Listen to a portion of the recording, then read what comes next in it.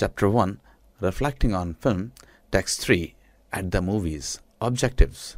By the end of the lesson, you will be able to identify the main idea in the table, locate the specific idea in the table, distinguish between general and a specific idea in the table, use reading strategy, scanning in the table.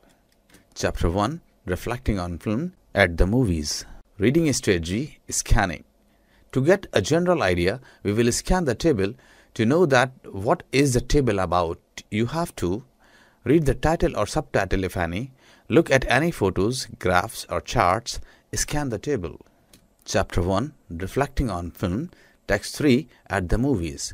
In order to scan the given table, underline the title, subtitle, headings of the columns and rows. You can also underline the numbers, names and examples if any. What do you think this table is about? Chapter 1, Reflecting on Film, Text 3, At the Movies. US Motion Industry Overview. The table shows admissions and total ticket sales. Chapter 1, Reflecting on Film, Text 3, At the Movies. So the answer of the question asked during previewing, what is the table about? An overview of US motion picture industry. Based on the scanning of the table, answer the question that follow. How many films were released in 2003?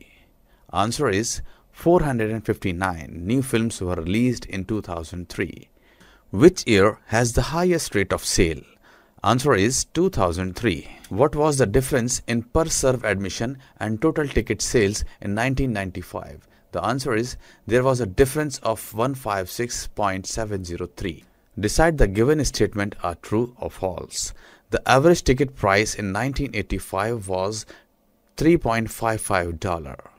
This statement is true. Most of the new pictures were released in 1995.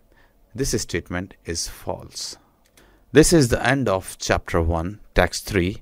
Thank you.